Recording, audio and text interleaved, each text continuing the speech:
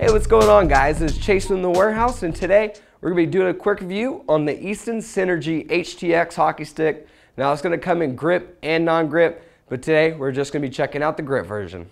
So starting us off the top, looking at shaft dimensions, we got rounded corners and pretty much straight sidewalls, giving you a really nice solid lock in the hands.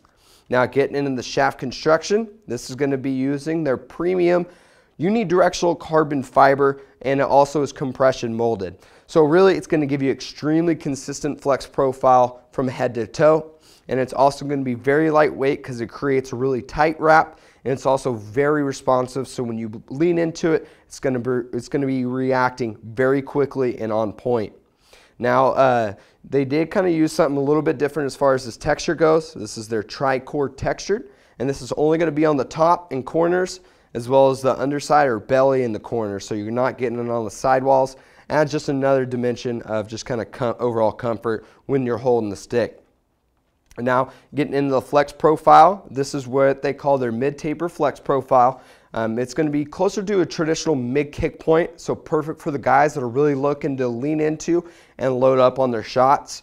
And then as you can see here, as they call out the tapered profile, and it doesn't taper too aggressively into the blade, which is why you do have that high kick point. So now getting into the blade, we're going to see two really great technologies. The first one being the HyperToe Blade design that we saw premiered on the Velocity sticks.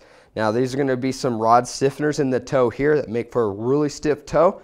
And the way to kind of think about it is that it makes the blade act like a diving board. So the further out on the toe you go when you shoot, the more pop and velocity you're going to get. Now Easton really wanted to kind of take that to the next level, so they added some rod stiffeners through the center of the blade. Now this is what they call their HyperTune Technology. Now this is going to change the stiffness rating of the blade to match what your stiffness rating of your shaft is. So, you know, the 65 flex is going to have a softer playing blade than what we see in the 75 and the 85. Now the big benefit from this is that it allows players to capitalize not only on their shaft flex profile, but also their blades. So you're going to be able to load and release with a ton of velocity. Now the couple carryover technologies that we've seen in Easton blades before, it's going to consist of the multi-rib blade design that runs heel to toe, giving you a really stiff blade, and it allows you to get some great accuracy. Internally, they use their AirX foam core, which is their premium foam that they use. Very lightweight, also has a really great puck feel. Lastly, they wrapped it in their premium carbon fiber. This gives you a really lively blade face. It also helps to even out the overall weight of the stick. So the other great thing that Easton offers with these Synergy sticks are a handful of different dual-eye curves.